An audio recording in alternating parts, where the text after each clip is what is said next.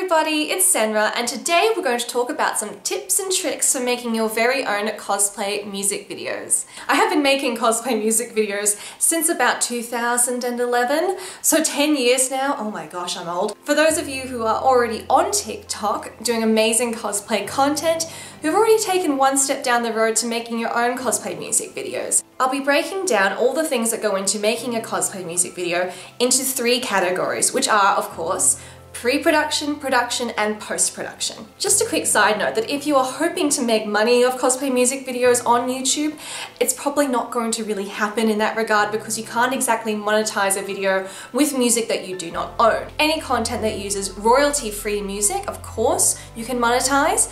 Plus, if you do a whole song cover from scratch, which a lot of amazing creators do on YouTube, more likely than not that is the safest way, besides royalty-free music, to be able to monetize that content. Cosplay music videos have definitely been more of a passion project sort of thing for me in the past. I do hope to do some proper full covers, including instrumentals in the future. The video I'm working on currently is from Pandora Hearts, and I'm using the song Every Time You Kissed Me. I will be singing the vocals for that, but I will be using a pre-recorded track, and so I can't monetize it.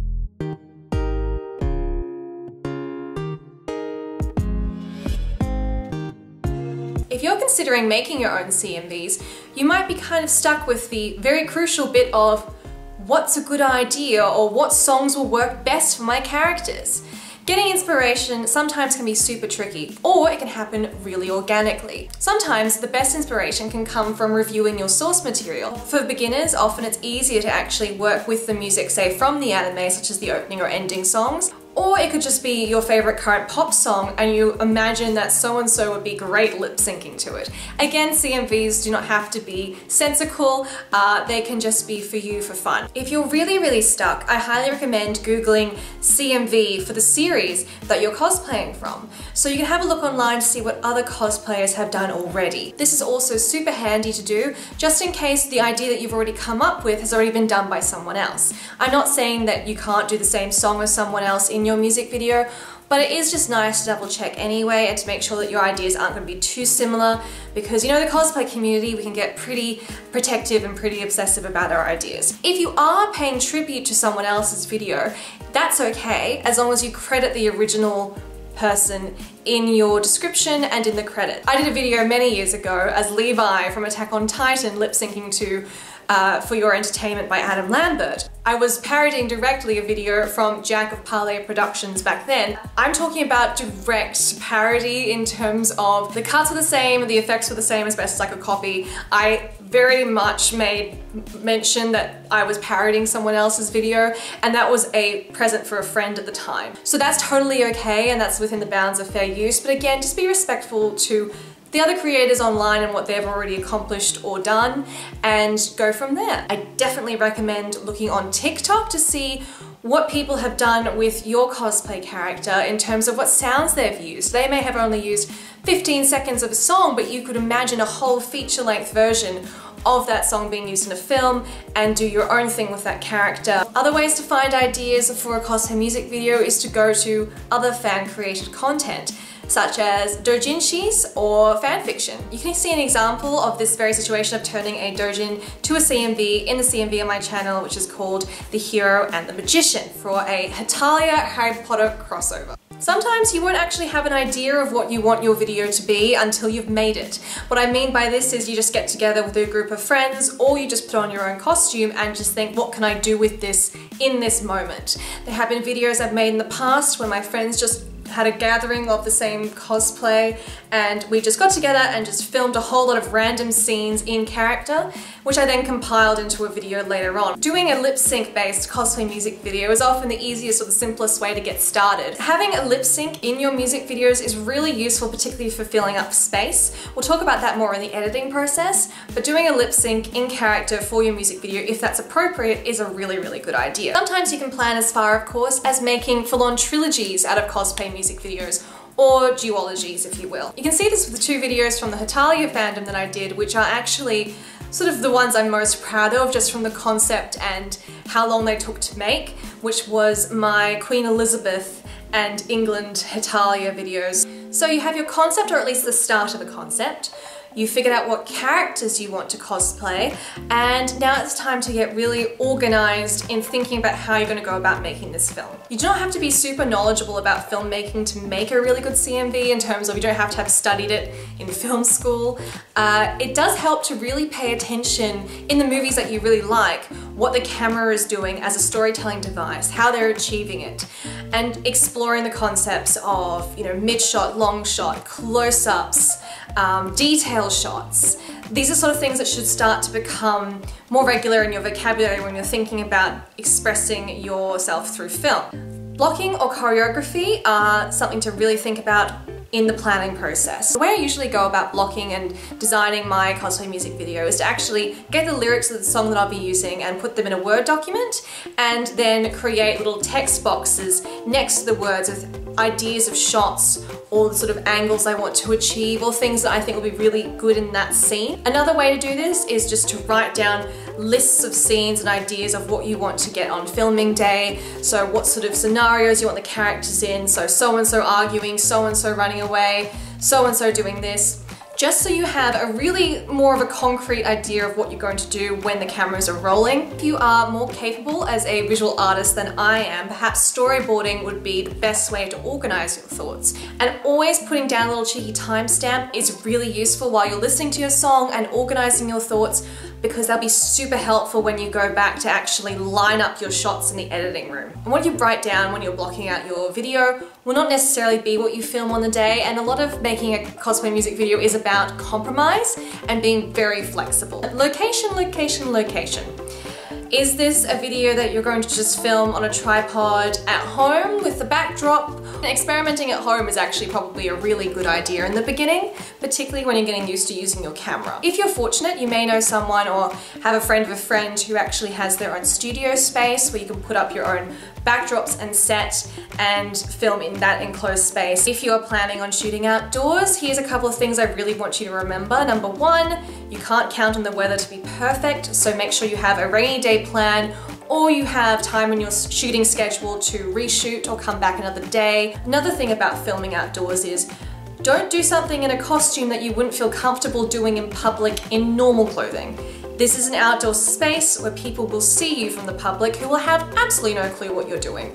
And that's enough to deal with usually, particularly the first go around, to begin with anyway. If you're filming in a public space, which often we end up doing, be very much aware of the people around you. Not so much for them giving you funny looks, but actually because you're all sharing a public space, and it's really, really, really important that you don't disturb the public, you're not being too loud or too boisterous. For yourself and also for other cosplayers who may want to use that same space later on, it's nice that you haven't, you know, given cosplayers a bad reputation by being loud and screaming and running around and being ridiculous. Researching locations that could be perfect for your video, you have to really be careful about where you're actually allowed to film. There are a lot of places which are more than happy for you to film in their exterior venues, so you're more likely to be able to film outside of a church than inside of one. Universities are more than happy for you to use their grounds if you're filming something that isn't for commercial gain.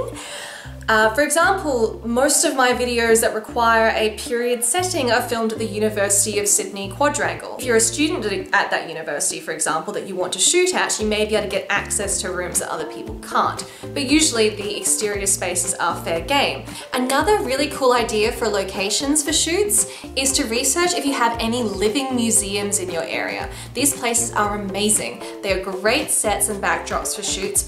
We have this beautiful place called Elizabeth Bay House. I haven't actually used it for a cosplay music video yet, but we did use it for our backdrop at WCS in 2017 for our Pandora Hearts skit. Another option for Sydney-siders is of course our Maritime Museum, where we have these beautiful boats. If you're worried about access to a location, or if you're allowed to film there, it's always a good idea to look up that location online or to give them a call and ask permission. Better to ask permission than forgiveness, because you don't want to just rock up to a place and then be told you can't be here after you put all the effort into planning your shots and your costume and your makeup and everything, because that would suck. When you're also considering your locations, consider what time of day is going to be best for the lighting. I highly recommend shooting either really early in the morning or afternoon. If you're filming indoors, lighting shouldn't be an issue if you've actually invested in a couple of lights, and you can get some pretty affordable soft boxes and ring lights off eBay, Amazon, or other light stores. Equipment that you will definitely need for filming your cosplay music video is a camera. The camera I'm using currently for this video is my Sony Handycam camera, and it films in 1080 HD. It slows down beautifully if I want to do some slow motion things. It's not quite the frame rates levels of an SLR, but again, it's much more affordable than buying a big fancy camera. I of course do use a big fancy camera, which is very worth the investment for me as a regular content creator, which was a Panasonic GH5, and that creates some beautiful scenes, particularly in the really slow motion high frame rate settings. I recommend getting a tripod because they're fantastic to make sure you always have a clean, steady shot if you're filming outside. If the video is going to include more than yourself in cosplay, you want multiple characters, you have to cast them. And usually that will come from your friendship pool or friends of friends. And it's really important that while you're working with other people to always make sure they're really comfortable with what is happening on set. In your film, for example, if you're planning a great horror scene with fake blood everywhere, you really want to make sure that you or the person you're working with is okay with getting fake blood all over their costume or their wig. Please get proper staged blood that can be washed out instead of making your own with dye, because good luck, hun, that's probably not going to come out of your clothing. Luckily, when I filmed my Bad Romance Lestat music video, I knew for a fact that fake blood from Ben Nye, I believe, would come out of my white shirt and my wig, because we kind of went crazy and it was really fun to do. So you're heading towards the day of filming or the first day of filming your cosplay music video. It's really important to think about the preparation that you need to go into ahead of time. So the night before your shoot, make sure to make a concise list of everything that you need. Also make sure that you are thinking about basic things like food and water for yourself, and that also for your crew. If your friends are giving you their free time to assist you on your project, it's really nice to shout them lunch or snacks at least. So just looking after your friends who are there helping you is really appreciated. If you're planning on using props for your shoot at all, if they are weapons, please make sure that they are okay to have at the location that you're filming at. You also need to make sure you know how exactly you're getting to your locations if you're filming at location. And I highly recommend getting a little wheelie suitcase so that you don't have to lug a lot of things around. Certain costumes you may be able to wear from home to set, other costumes you may have to put on there. When shooting anything to do with my Pandora Hearts character Lacey, I have to take that costume with me in a suitcase because it is too big to wear in a car and to fit through most doorways.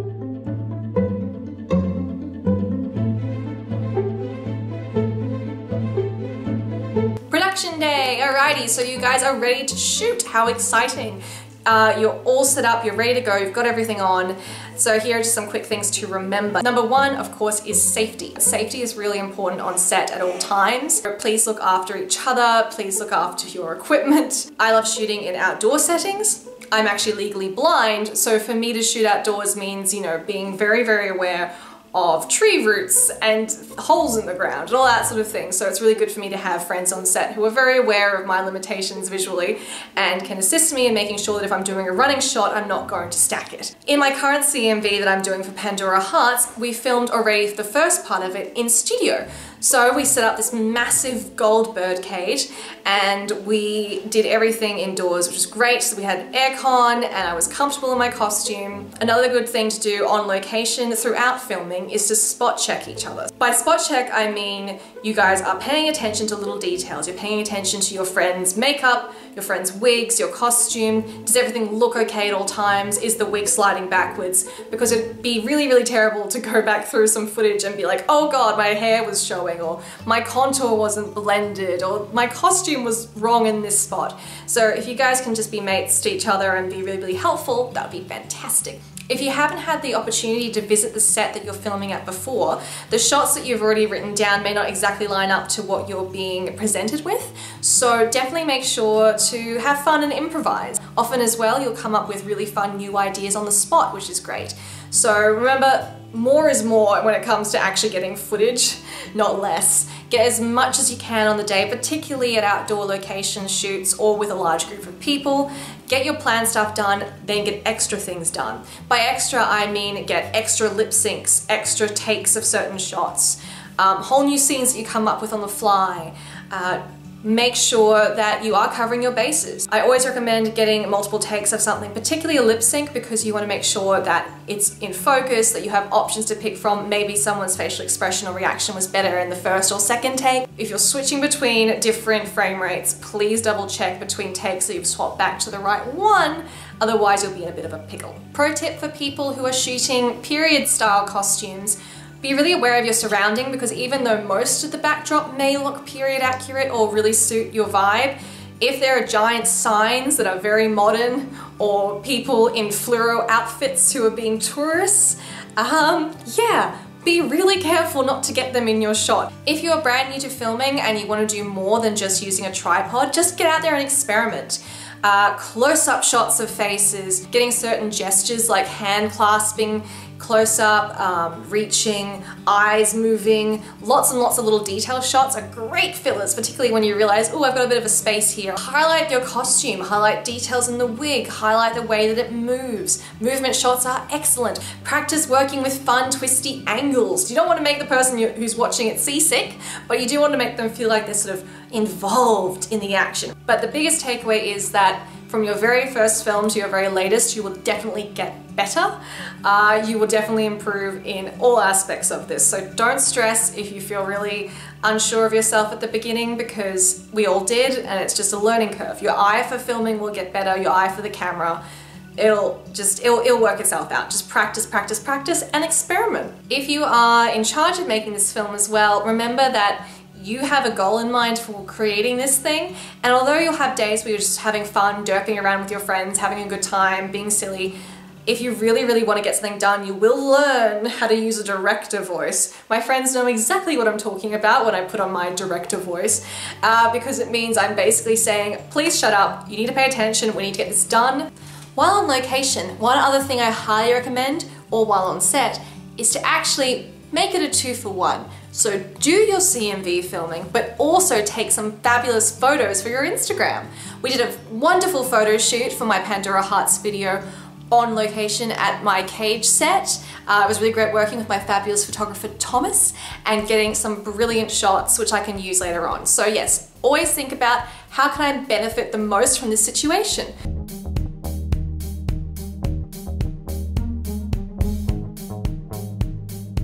Now we are heading to the cutting room floor. A lot of computers often come with their own software, or they have a very cheap or free one to download, so it's iMovie for Apple, and that's where a lot of us did start making CMVs, was on iMovie. I have now moved on to using Final Cut Pro 10, which has been around for years now. I'm sure there's a newer version out there, but I really, really enjoy the layout of it. I also enjoyed the fact that I could buy it outright. Adobe is fantastic because you can also get After Effects. So Final Cut Pro does have some special effects software, but it's not as good as the particle generator stuff you can work with on After Effects, and that is great for magic spells, mist, smoke. So if you're really thinking about going to that kind of realm of things, that would be worth the investment.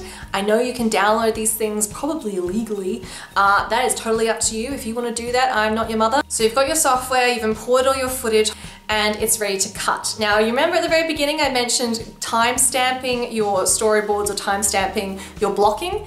This is when it's really helpful, because you can actually look at the song as a whole and go, this is where I really wanted these things. Look through your footage and find the clips that you wanted and line them up.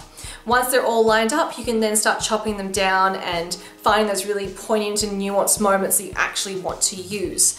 If I'm doing a music video with a lip sync, I usually get that sorted first. So I drop any clips with me lip syncing into the timeline of my video and I line it up perfectly. You really want to get that bit tight, because a off lip sync just looks strange. When the audio is out of sync with the person talking, it's very discombobulating, and I don't like it, and people will notice. On the day when you're filming your video with a lip sync, it's really important to have the audio playing out loud, so that when you get back to actually editing in the editing room, the camera has picked up on the audio of the song. You can make sure that the audio in the video lines up perfectly with the audio actually in your track that you're editing to.